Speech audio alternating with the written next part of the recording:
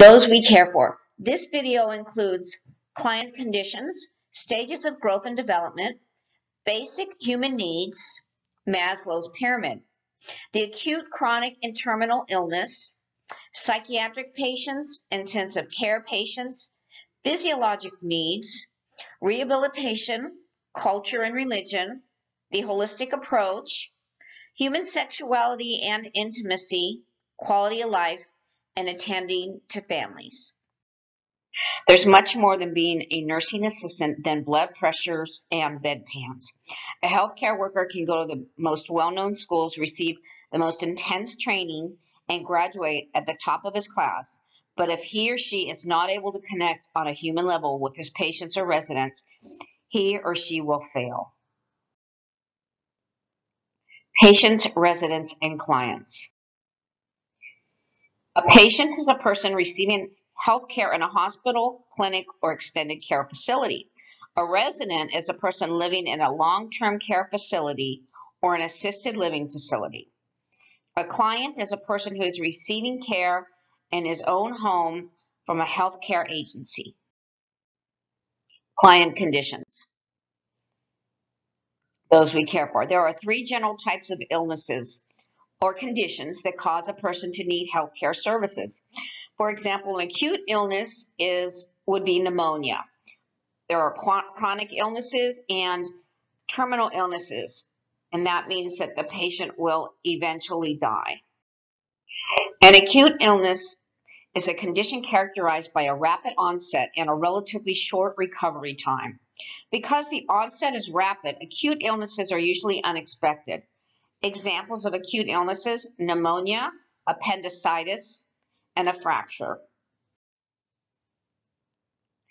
A chronic illness is a condition that is ongoing. For example, diabetes, asthma, arthritis, and hypertension. Terminal illness. A terminal illness is an illness or condition from which recovery is not expected. Examples: some types of cancers, end-stage emphysema, and some types of heart conditions. Those we care for. Groupings of those we care for. Sometimes they're grouped according to age, grouped according to type of illness and medical condition, and grouped according to special needs. Terms that are often used to describe people: surgical patients, medical, obstetrical, pediatric, geriatric, psychiatric, rehabilitation patients, subacute or extended care patients, and intensive care patients. Surgical patients. They have illnesses that are treated by surgery. For example, appendicitis and certain types of tumors. Medical patients have illnesses that are treated with interventions other than surgery, such as medication, physical therapy, or radiation. Example of medical patients: pneumonia, myocardial infarction, which is a heart attack, stroke, and some stomach disorders such as ulcers. Obstetrical patients are pregnant or just have given birth. Obstetric care extends throughout the pregnancy and labor and the delivery, and then continues for about 8 weeks after delivery. Pediatric patients. They're children and adolescents. Sometimes special considerations must be taken into account when providing treatment and care for the younger patients, because a child's body does not function in exactly the same way as an adult. The sandwich generation is considered the middle adult. Geriatric patients are elderly adults. Healthcare workers who specialize in geriatrics are trained to recognize physical and mental effects of the normal aging process in order to help older adults adjust to these changes. Psychiatric patients. There are people with impaired mental health. They're often treated on an outpatient basis using a combination of counseling and medication. If deemed a danger to themselves or others, they may be admitted to a healthcare facility for treatment. Rehabilitation patients are those who are undergoing therapy to restore their highest level of physical, emotional, or mental or vocational functioning. Examples are people born with disabilities or deformities, people who have had a stroke or are recovering from a surgery or an injury, people with substance abuse problems are all rehabilitation patients. Subacute or extended care patients.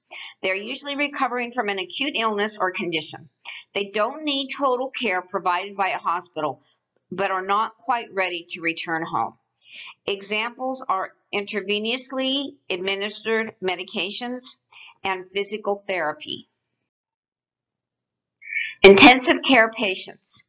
Patients needing very specialized or intensive care are usually admitted to an intensive care unit or a special care unit. Examples are following a heart or brain surgery or after suffering from a heart attack or stroke. Question.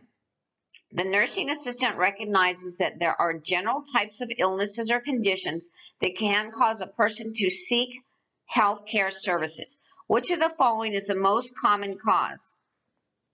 Acute illness, chronic, terminal, all of the above.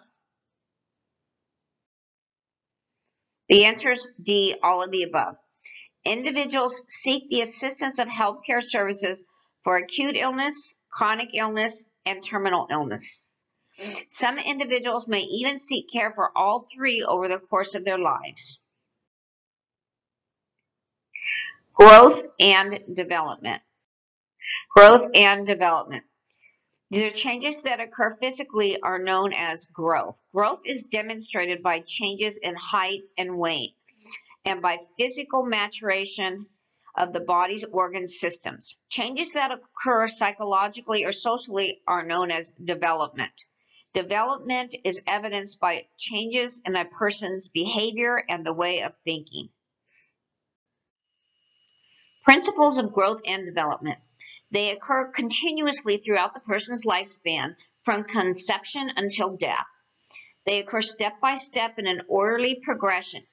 Each stage has specific characteristics and tasks that must be accomplished before the person can progress to the next stage. Tasks of growth and development progresses from simple to complex, from the head to the toe, and from the center of the body outward. They occur at variable rates for each individual, and they may occur unevenly or in spurts. Stages of growth and development. Stages of growth and development. Infancy, birth to 1 year. Toddlerhood, 1 to 3 years. Preschool, 3 to 5. School age, 5 to 12. Adolescence, 12 to 20. Young adult, 20 to 40. Middle adulthood is ages 40 to 65 years of age. They are considered the sandwich generation. Later adulthood is 65 to 75 years, and older adulthood is 75 years old and beyond. Stages of growth and development. Infancy, birth to 1 year. Physical, psychological, both occur rapidly. New tasks are being accomplished on a weekly and monthly basis.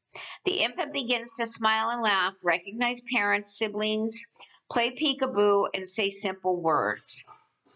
He progresses from drinking only mother's milk or formula to feeding himself solid foods.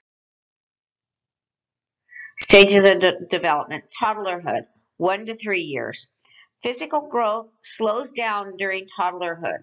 Development of muscular and nervous systems allow the toddler to become quite active and permits greater control of the bladder and bowels.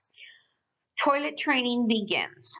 The toddler learns words to express emotions such as sad or scared. Remember that medical procedures that require separation of the child and the caregiver can be very frightening for the toddler. Stages of growth and development. Preschool, 3 to 5 years. The preschooler's physical coordination improves a great deal. She learns to dress herself and tie her own shoes. Toileting becomes more independent.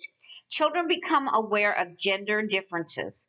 They begin to develop a conscience and are able to follow the rules more easily. Stages of growth and development. School age, 5 to 12 years of age.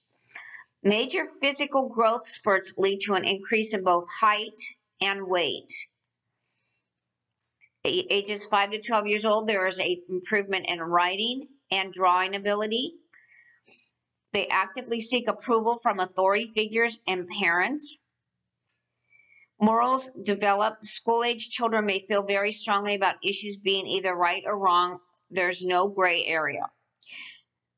Spirituality and religious beliefs, as well as concern for other living things, also take root during this developmental stage. Stages of growth and development. Adolescence, 12 to 20. Adolescence begins at the onset of puberty. Physical growth and development during adolescence is considerable. Psychologically, the period of adolescence is stormy. Adolescents may be self-conscious about their changes in their bodies. There's an increased awareness of their own sexuality. They begin to question the moral teachings of authority figures and parents. Stages of growth and development. Young adulthood, 20 to 40 years of age. There are significant changes when a young adult finds a marriage partner. Young adults typically enjoy stable, supporting friendships and good health. The physical changes that occur in young adults are generally minor. The adult height is achieved during adolescence. Stages of growth and development. Middle adulthood, 40 to 65 years of age.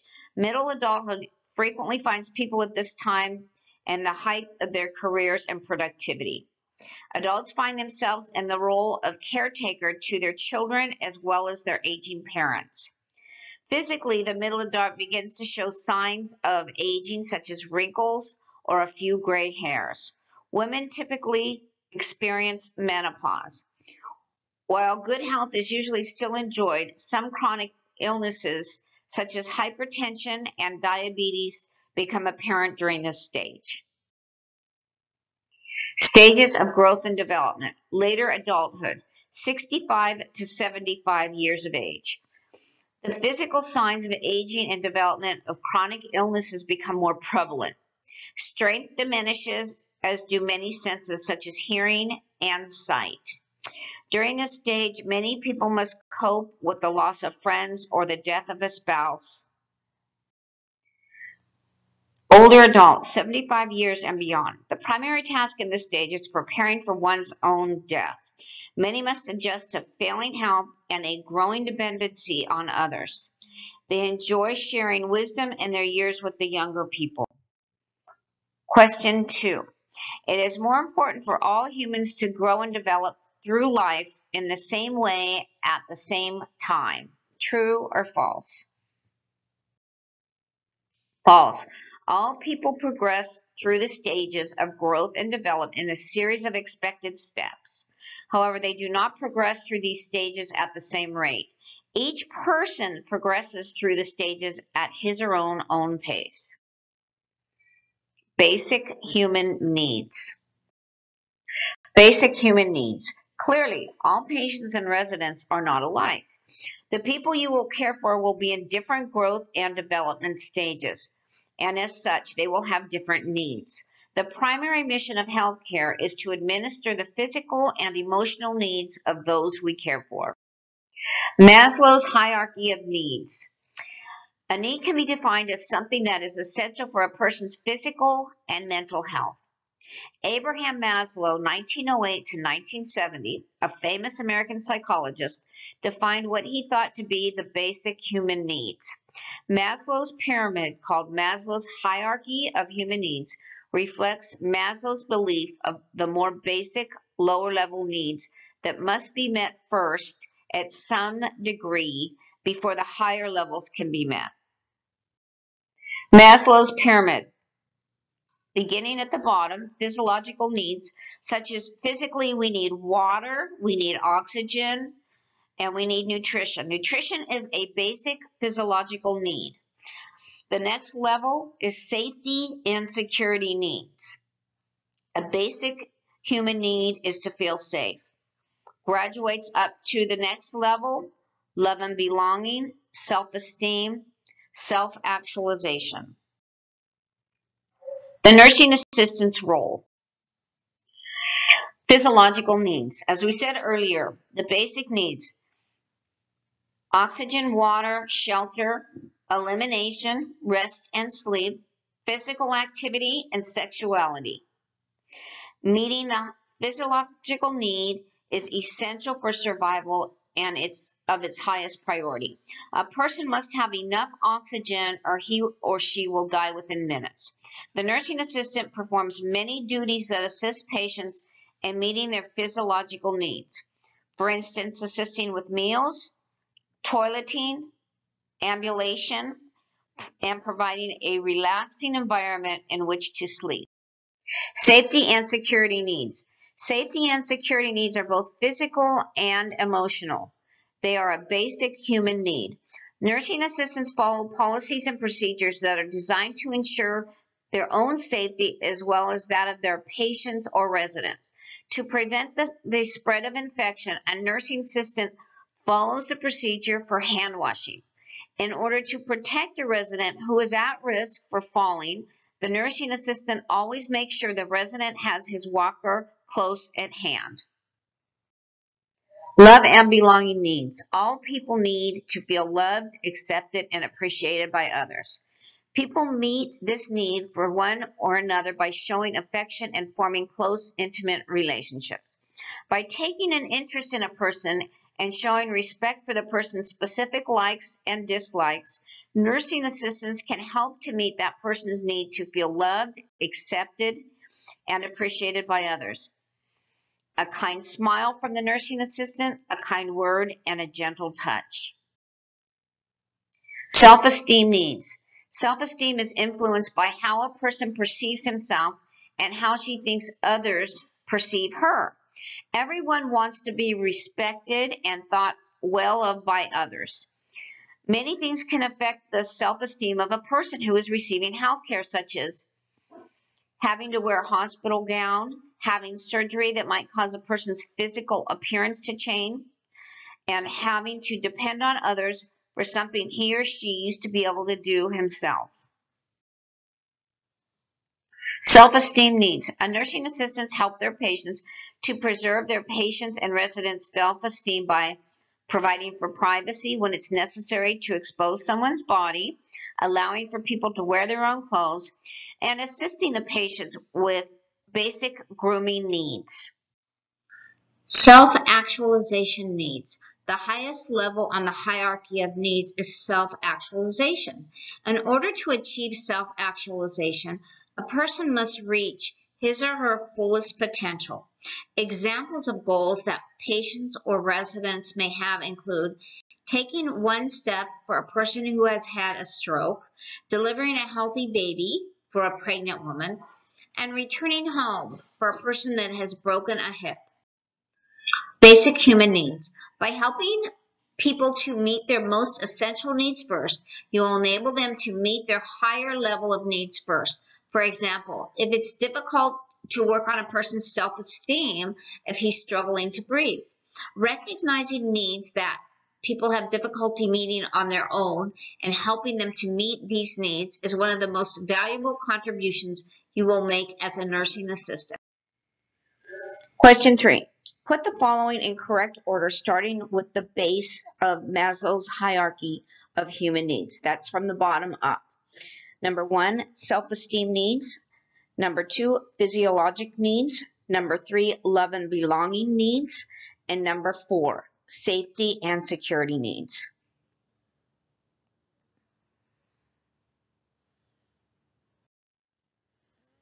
Answer to question 3.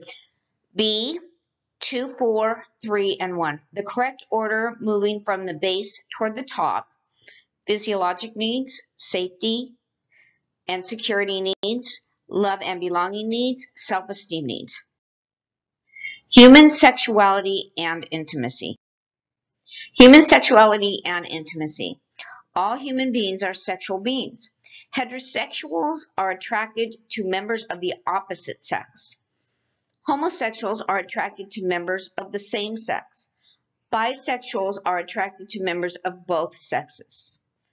Transsexuals believe that they should be members of the opposite sex. Transvestite is a person that becomes sexually excited by dressing as a member of the opposite sex.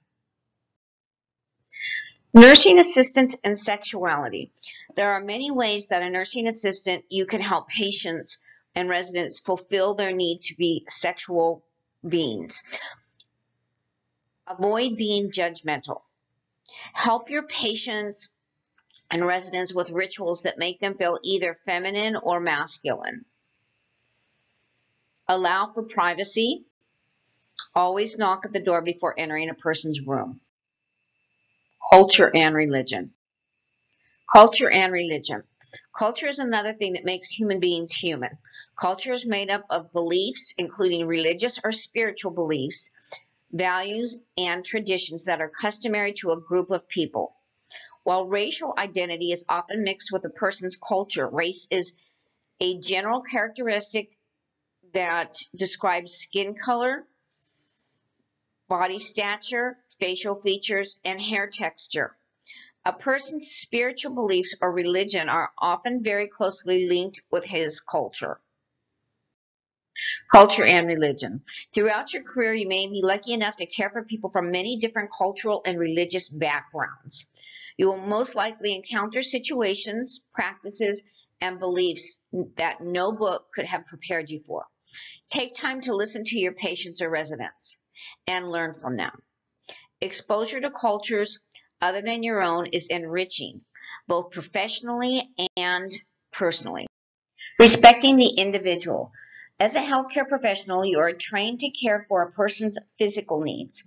A holistic approach to healthcare takes into consideration a person's emotional, spiritual, and social needs, as well as his or her physical ones. Making an effort to accommodate a person's cultural beliefs and practices and allowing patients and residents to make decisions related to their own quality of life is one way that a healthcare worker provides humanistic care. Being a patient or a resident. What is it like to be a patient? Patients feel scared and lonely. They feel sick. They're unsure about their health now and in the future. What is it like to be a resident? They must adjust to the loss of independence.